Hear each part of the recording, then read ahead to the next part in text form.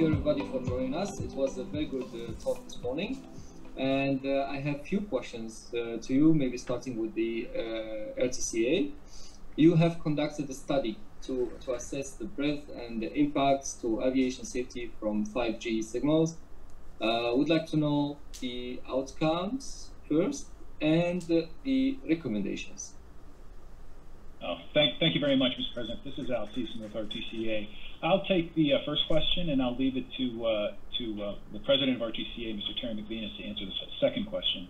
The results of the study that you referenced were that the committee that was charged with doing the study found that there was indeed a major risk that 5G telecommunication systems will cause harmful interference with radar altimeters of all types of civil aircraft. They looked at various categories of civil aircraft in 1, 2, and 3, with 3 being rotorcraft, 2 being regional, business jet, and general aviation, and category 1 being the transport category aircraft. And they found that there was an exceedance in both the fundamental interference and spurious transmission interference with those radar altimeters.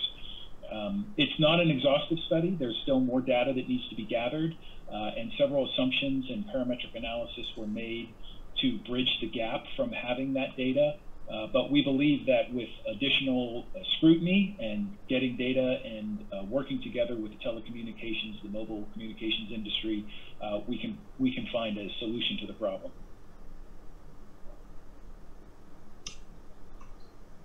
Thank you.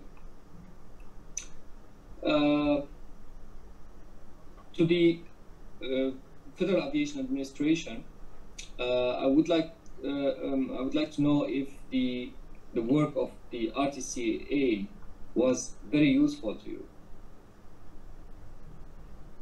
Hi, this is Chris Hope from the FAA and FAA Flight Standards, and the short answer is yes, it was very useful to us. The analysis in the study that RTCA did and it just spoke about shows that it has possible or even probable for the radar altimeter to experience these 5G power levels which exceed interference tolerance levels during certain operations under certain assumptions, including assumptions on where the 5G base station characteristics are.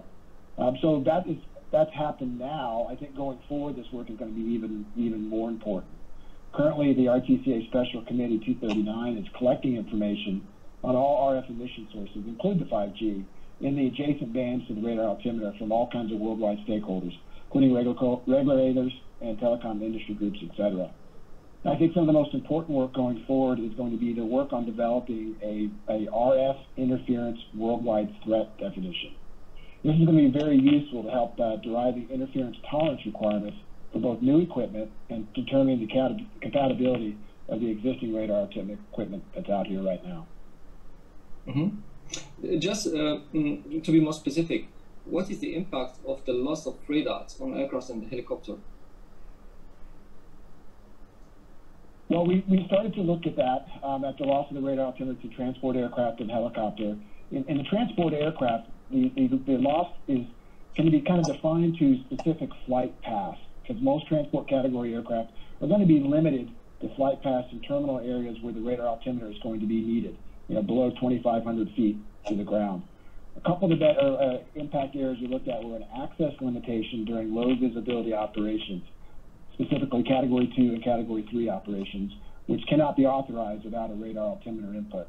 So that access limitation could have a negative impact to schedule integrity and reliability, as well as having sort of an economic impact to displaced people and cargo.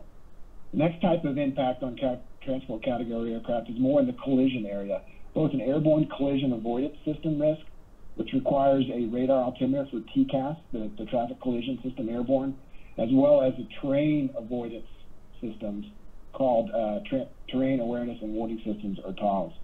Large commercial aircraft require a TAWS system that has a functionality that requires a radar altimeter input. There is another functionality of the terrain warning system which has sort of a look-ahead terrain function, which will still function without the radar altimeter, but it's at immediate alert modes for altitude loss after go around or excessive terrain closure rates, which will not be operative without the radar altimeter.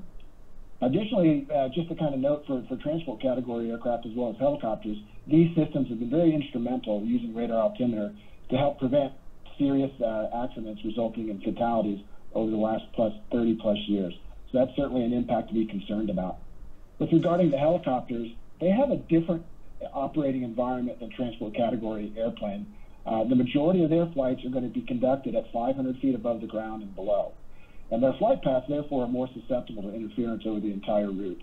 Takeoff and landing operations don't occur in normal airports. They're going to occur in potentially urban areas, very rural areas. So again, they're going to be susceptible to interference because they're not going to know exactly where they're going to be.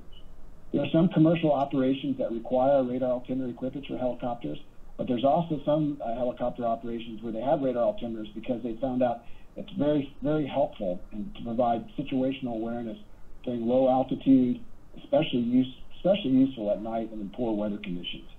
So the loss of radar altimeter should not have an access limitation to helicopters, but it certainly may degrade safety due to the reduction of this situational awareness relative to their height above the ground. Thank you very much. The next questions to DGAC France. What are, according to you, the measures that have to be taken immediately to protect IFA airports and heliports? Well, from this perspective, we are in a complex situation with regard to risk assessment, actually.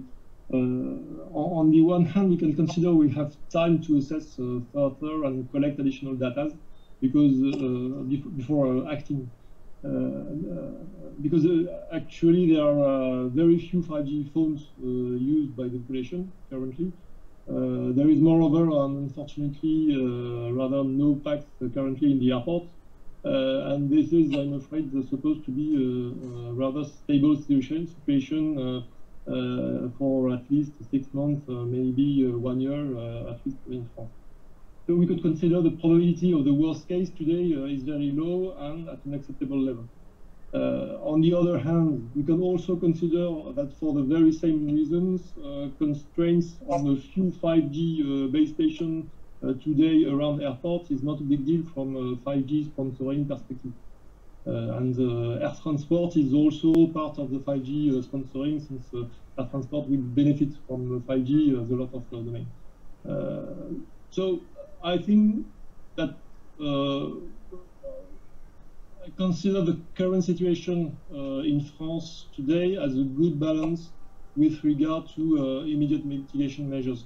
That is, we consider that the risk is manageable on Category 1 airports, but given the very critical use of radio altimeters in the final Category 3 procedures, and notably low visibility procedures, I think Category 3 airports should be strictly maintained in a sterile environment, and that's why we maintain these protection areas around those 17 airports in France. This is also the best way to keep everyone committed to complete the necessary data collection to achieve the needed risk assessment. If today, taking into account that the risk is not at a high level because of what I said before, and there is no more constraint, there will be no more commitment of nobody to try to document.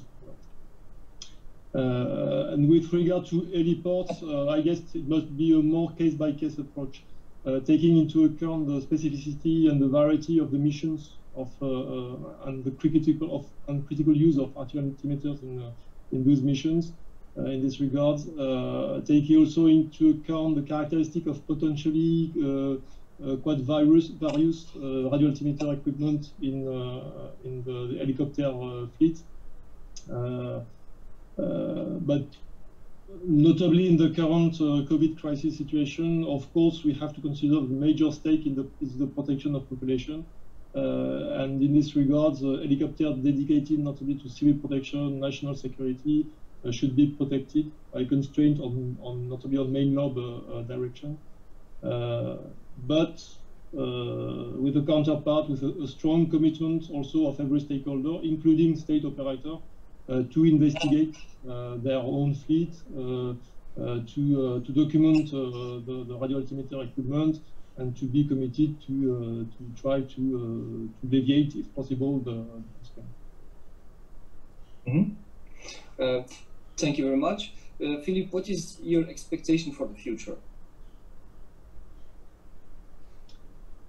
For the short future, I have two main expectations. First, that everyone keeps committed, not only at national level, but at international level also, in our action plan at national level, notably industry, because the action plan we have put in place, and notably the phase 2 dedicated to going further after the RTCA report, has a cost.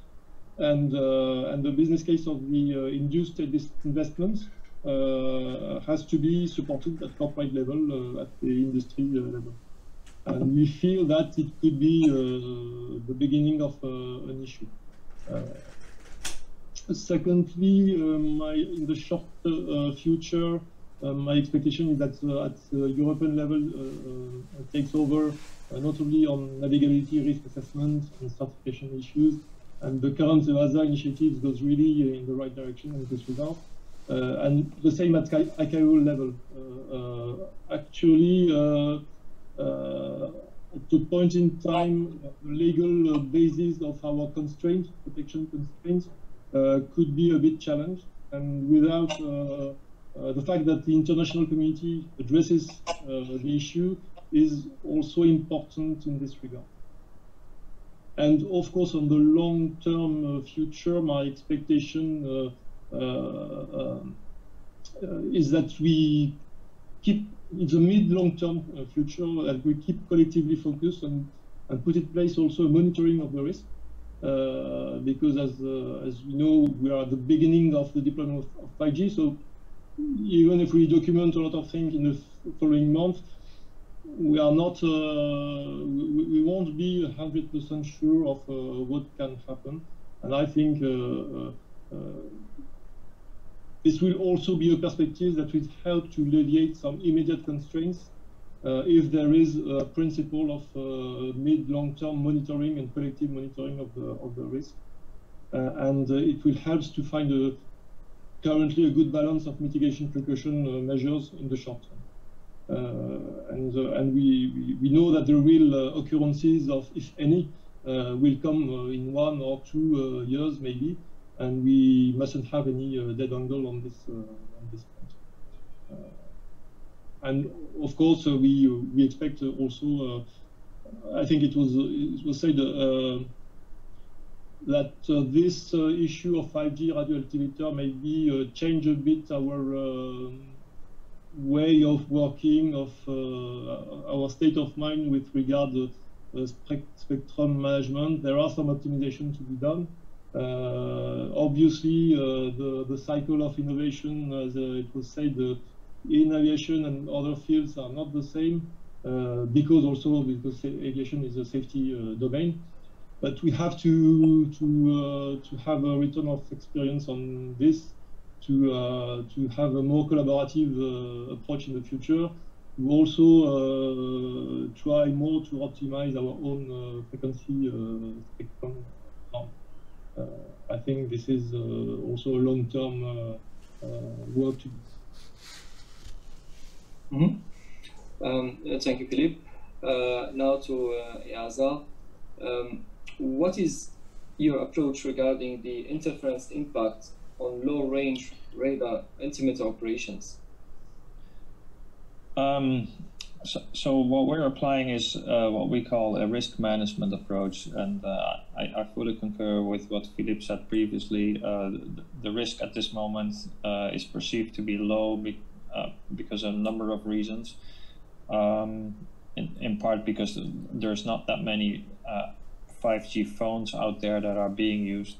However, we are very clearly looking at getting as much data as we can and basing our determination of any action that needs to be taken on the data we received. And in that sense, we've issued what we call a continued airworthiness review item to collect information from the aircraft and equipment manufacturers. We're currently assessing that information, and if there's any need to take action based on that information, then obviously we will do so, and we will share that with the community. At the moment, however, we believe that just having the report is not sufficient evidence. We're not seeing many occurrences. In fact, on the 5G case, we haven't seen any. And we really need to have a solid basis in our regulatory system to take action. Now that is discussing what we call immediate action. So an unsafe, we tie that to an unsafe condition. And our definition of an unsafe condition is quite specific. You need to have a system that carries a hazardous or catastrophic failure condition in case the system fails. That's the type of systems that we're looking at right now. Now, in the next phases, we would obviously be looking at other systems that have less criticality. For example, if you lose your TCAS, that is not necessarily an immediate unsafe condition, but it is a nuisance that we need to address. And we will be addressing that for sure if required. But at the moment, we're in the phase of collecting as much information as we can. As much credible information as we can, and the feedback to the CARI should be very helpful in doing that. Hette, how do you see the collaboration between the different regulators and industry in Europe? We obviously live in a bit of a complicated regulatory structure in Europe. We have the EU with its own DGs, as we call them, Director Generals. One for transportation, one for the telecoms industry. We have EASA, we have a specific role on aviation safety, but not on spectrum management. We have the European Conference for Telecommunications and Postal Services, CEPT, where a lot of spectrum aspects are being discussed. And we need to make sure that we bring them all together. And one of the first steps that we have taken, one of the first initiatives that we have taken to bring these groups together, to bring the people together, at least when it comes to the national regulators for aviation, for spectrum management, as well as the aerodrome operators and the ANSPs, is a conference that we're organizing that will be held on this coming Thursday, where we have currently over 200 participants, and I'm really curious to see how that will work. But if anything is clear to me, then it is that we need to collaborate between the member states and ourselves at the EU level to make sure that we address this concern properly. Thank you. Thank you very much. Special thanks to the Commissioners Don Ward and Thierry Liavast for the fantastic coordination.